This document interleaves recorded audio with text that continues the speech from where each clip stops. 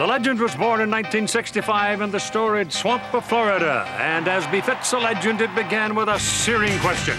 Coach asked why we didn't go during the game. The players weren't adequately hydrated and their performance suffered. As the Gators marched through the season, they drank a carbohydrate electrolyte beverage created by University of Florida doctors.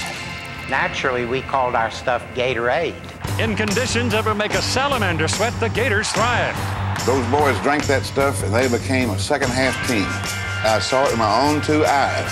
In 1967, when the Gators won their first Orange Bowl, Gatorade had arrived. Today, Gatorade is the most researched sports drink in the world. And it continues to fuel champions wherever they're found. Humbly born on the hard-scrabbled gridirons of Florida, proven by generations of athletes. And just as the games never end, so the legend continues.